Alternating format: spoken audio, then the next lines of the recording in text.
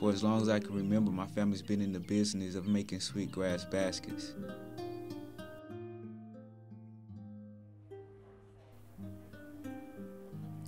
Weaving has been passed down from my great-grandmother and then to my mom, and now I carry the tradition.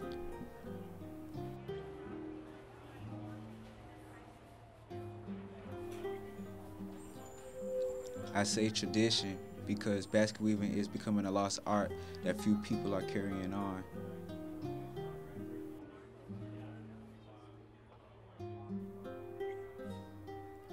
I was taught at a really young age and took to weaving, and yeah, it's pretty fun.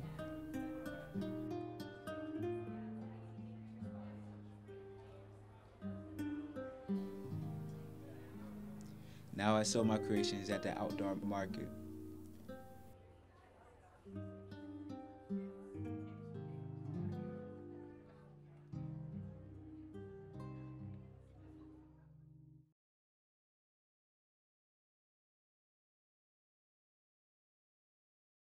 Hi, my name is Christopher Delaney.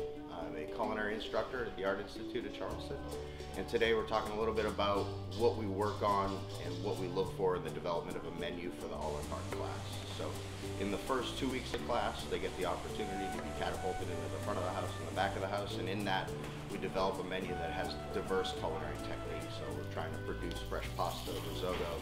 We're going to do a braised entree, a seared entree, the production of a pan sauce, as well as a lot of the things that go into their exit practical. So we use this opportunity as a chance to prepare them for what it'll take for them to exit the school. So you get the opportunity to have a lot of different technique, and hopefully in an environment that encourages people to come and dine with us, because that really helps push our curriculum and push the demands of the class, because it allows them to have a real test in terms of what it is to serve people instead of going one at a time.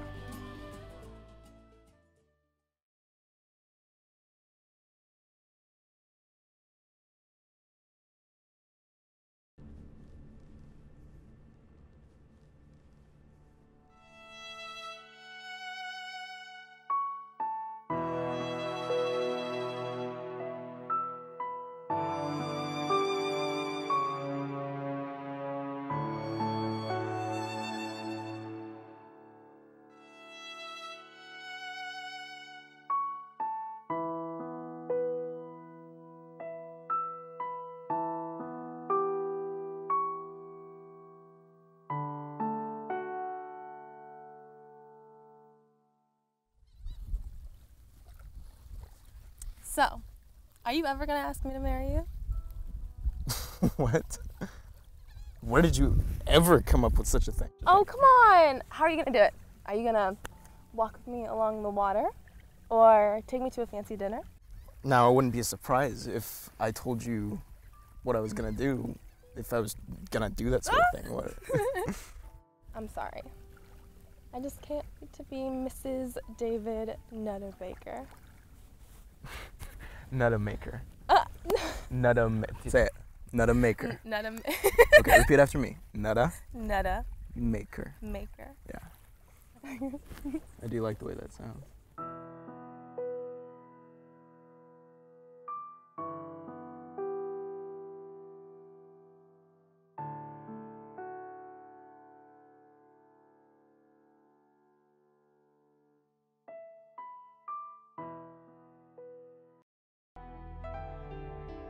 Now I think this is what you're really looking for.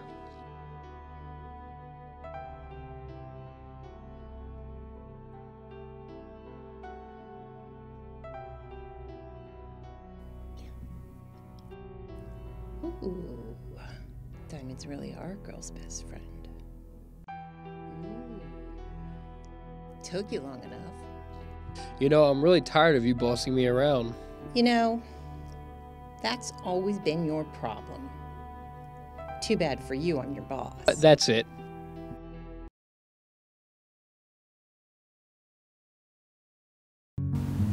My name is Lynn Riding. I'm full-time fashion faculty at the Art Institute in Charleston. I work with a lot of the senior graduate students who are producing their final runway show. So during the concept class, we cover what inspires them, which is always exciting to see. I decided to pick fashion because when I watch a lot of cartoons and anime, I'm just really moved by like the style of clothes that they're wearing. You never really see people dress in that sort of style, and I wanted to pretty much be the cartoonist of fashion and bring the cartoonism style of fashion into the real world, I guess. So that's pretty much. My collection is mainly about the African print, my version of African print, how it fits on the woman's body.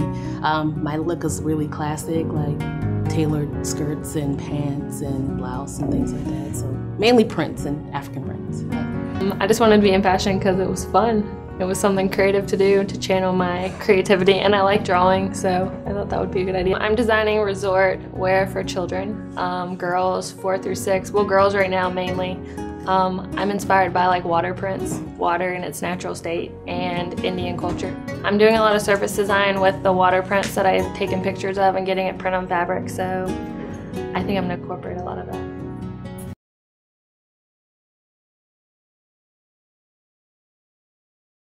Sea turtle conservation efforts for the past 30 years seem to be working. Nest numbers up and down the coast are increasing, and that's great news. But we can't rest yet because there are some looming conservation issues that sea turtles will be facing, and that includes sea level rise and habitat loss. That includes ocean pollution, which is greater and greater every year. And so really what we have to do is continue to save these sick and injured turtles that come up and into our hospital, to continue to try to educate the public on how to keep oceans free of pollution and debris that are harming not only sea turtles, but a lot of other ocean life. There's a lot of work to do, even though we do see gains in sea turtle conservation. Sea turtle releases are really the culmination of work from so many partners and volunteers. We really could not do it without the help of so many. We do have about 24 volunteers that help in our sea turtle hospital, and that's in addition to the 4 full-time staff. We also host full-time interns every school semester, and they're a huge help. And you know, when we go out to the beach to release these animals, we try to invite our donors and the folks that are involved in the rescues, any community partners that we have. It's just such a great celebration and a great time for the community that has shown so much support for sea turtles and the South Carolina Aquarium to help these animals back into their natural habitat.